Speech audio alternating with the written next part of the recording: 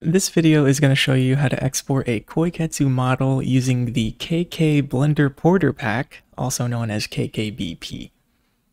I'm going to show how to use the KKBP exporter to export the model from the game, how to use the KKBP importer to import the model into Blender, and then I'm going to show how you can save the model as an FBX file to use in a different program. I'm also going to show a really simple demo of me importing the model into Unity, but that's going to be its own video. I have a table linked in the description, so you can check what program versions I used for everything. I'm using Blender 4.2 for this demo, so these are the versions that I'm going to use for each program. I've also got links for all this stuff in the description, so I would recommend pausing the video and, getting those things. Okay, so hopefully you downloaded everything that I just showed you. You're going to want to install the HF patch first, because this is what lets you load mods and plugins and stuff like that. If you're using a pre-modded repack, like the Better repack, then I think you can get away with not installing the HF patch, but you still need to use the repack's auto-updater in the launcher. Now that your game can load plugins, you can install the KKBP exporter plugin. You can do this by going to your game folder, and then go into the BepInEx folder, and you can plop it right into this plugins folder. I'm on regular Koikatsu, so I'm going to use the exporter that's in this folder.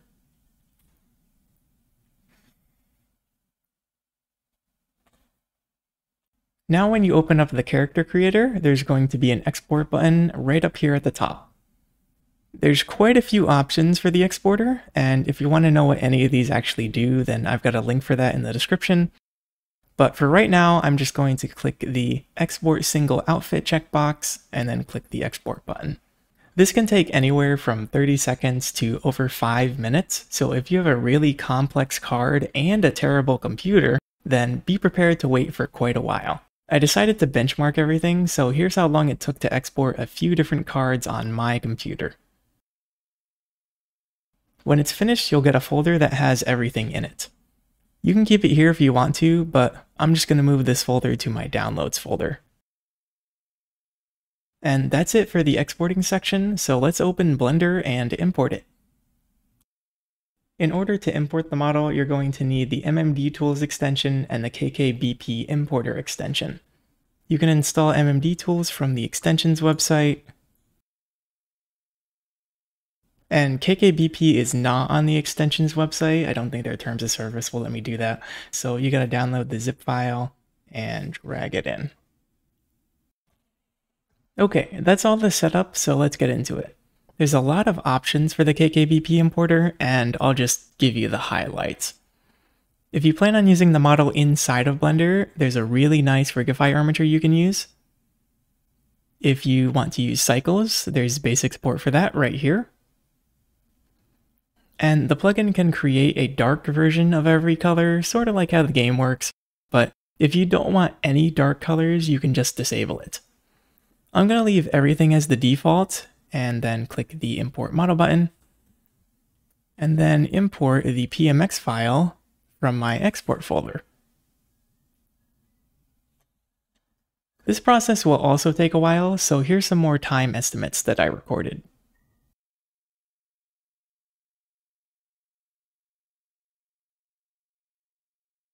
Okay, excellent. The model is now in Blender. I would recommend that you go to the Scripting tab, and then go to the bottom of the KKBP log, just to make sure that you didn't get any errors during the import.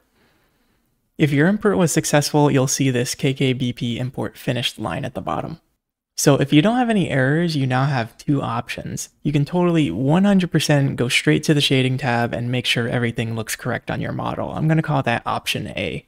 However, this version of the shader is very heavy, so if you don't have the best computer, you might want to go with option B, which I'm going to show a bit later.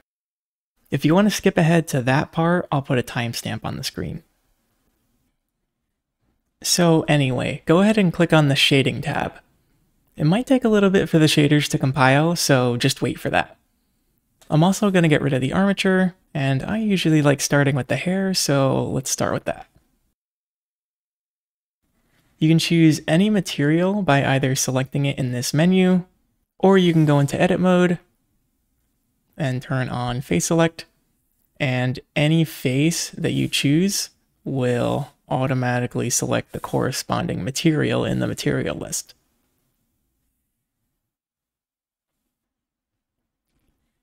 This is the KKBP material setup. Some materials have a slightly different setup, but this is pretty much what you can expect for almost every single material. There's a lot of stuff in here, but really the main three you have to worry about are these three right here. This one controls the colors, this one controls the textures, and this one controls the positioning of those textures.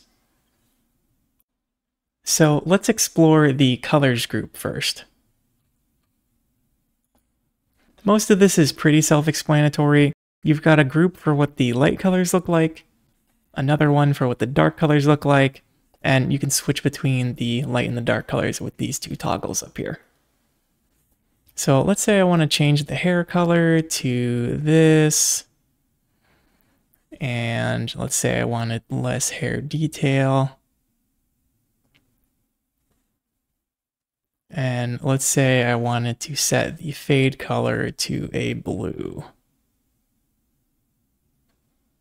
And of course, you can do all of this for the dark colors too.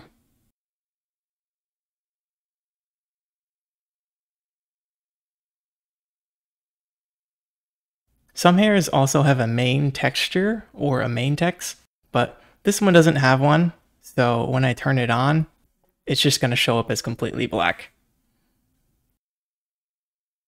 But if I swap over to one of these white spots, these pieces of hair do have a main text. This will automatically turn on and the main text should show up. Now, unfortunately, someone made this main text completely white, so it's showing up as completely white. So I'm just going to mess with this other slider down here to give the hair color.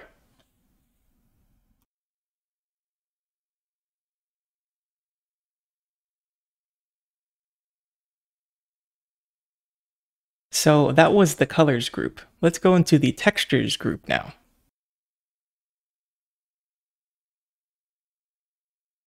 All of the textures from the PMX folder are loaded into here. If you want to see what the texture actually looks like, you can just drag any of these onto the material output. So I'm going to drag the hair detail on there. And now if I go back into the colors group, you can see that this green portion of the hair detail mask corresponds to the hair detail strength parameter here. And if I drag the hair color mask onto the material output, then you can see that this green channel on the hair color mask correlates to this dark fade color.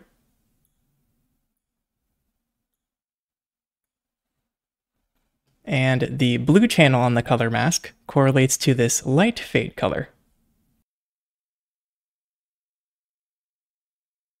So hopefully as I go back and forth here, you can see that the textures group and the colors group are very integrated. The colors group relies on the textures group.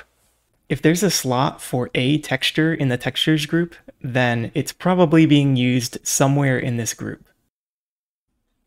And the final group that you have to worry about is the positioning group. The only thing you can reposition for the hair is the highlights, so I'm going to open that up. And I've already got a mapping node, so if you want to use this, you can use this, or you can replace it with something else. And if you want to tweak exactly how this looks, you can just find this UV map and then edit it in the UV editing tab. All right, let's go over the clothes now. As you can see, this has the same exact setup. I'm going to start with the colors again. Same thing as before, you've got a light color group and a dark color group. The names and stuff are slightly different, but it's really just the same thing. In fact, if you put them right next to each other, you can see the similarities between the hair and the clothes. Very easy, very straightforward.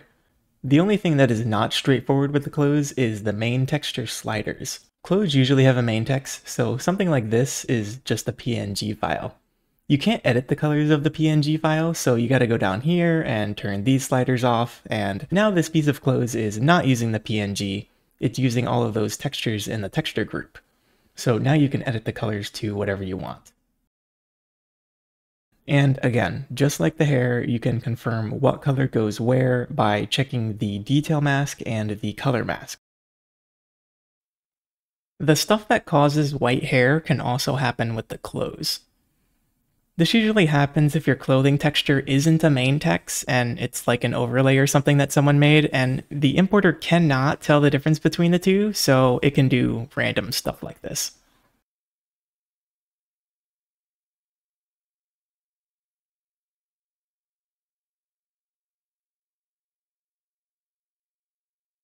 And the final group is, again, the positioning. Clothes can have patterns, so I'm just going to show that you can change the pattern position and all that using the skirt. I also just wanted to show real quick, some characters have materials that are supposed to be semi-transparent, so they might show up like this. You can fix this by just setting the render method to blended. Okay, let's move on to the face. A lot of these are hopefully self-explanatory. I do want to point out the overlays on the bottom here. I don't know if these are loaded in automatically, so I'm going to show you how to do it. All you need to do is find the textures group and go to the overlays section and load in any image. And then I'm going to position it.